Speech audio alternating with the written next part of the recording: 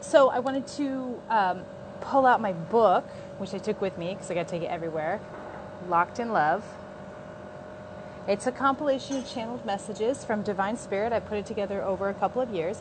And what I like to do is use it like a divination tool. So I open up to a random page and then I read it for you. And then I like to give you an expanded interpretation of that. It's really cool because when I do channeling work, whether it's just by myself, channeling my guide, or I'm doing a reading for someone else, I never remember what I channel. So opening this book up and reading the channeled message, it's like hearing it for the first time again. It's really, really cool. Okay, so today's message. You can't do a thing with those jumbles of thoughts and feelings rattling in your body. Give them to us. They are the special ingredients we use to make the magic for you.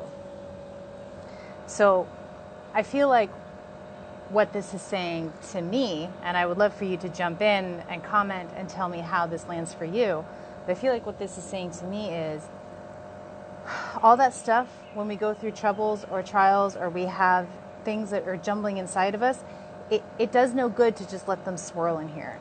Give them to God.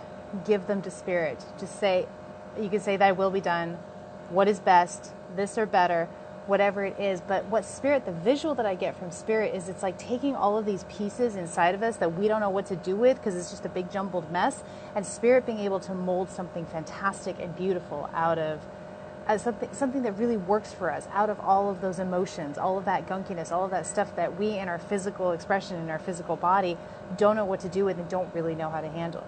Give it to Divine Spirit, sacrifice it to Divine Spirit, put it on the altar of Divine Spirit, and let the universe create the form that is going to give you the best possible life and help you live your life to the maximum, fullest, most expanded, happiest, joyous possible version.